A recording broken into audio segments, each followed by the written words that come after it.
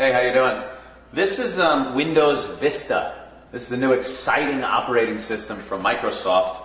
I would have loved to have upgraded to it, and you would think with the disk and everything I would have been able to do that, but I popped it in my machine, and it seems to be incompatible with everything I have in my computer. Now you're probably saying, his computer's probably old.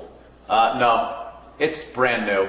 And it just didn't work. I got the blue screen of death numerous times, and I'm going to see if I can load it into another machine that I think will be a little more compatible than my computer.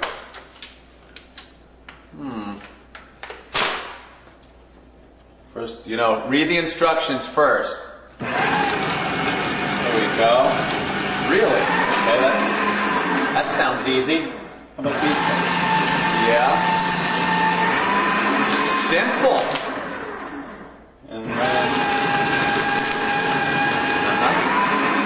Good. Alright, after you take care of the instructions, then pull out your disk. Your Windows Vista disk. Look at that. Isn't that nice and shiny and pretty? Like all Microsoft products. Now, load this into your machine.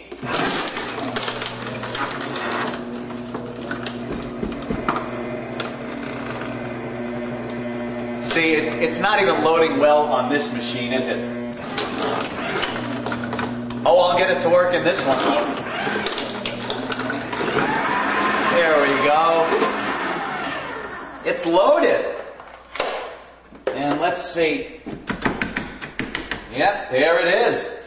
All ready to use. Wonderful.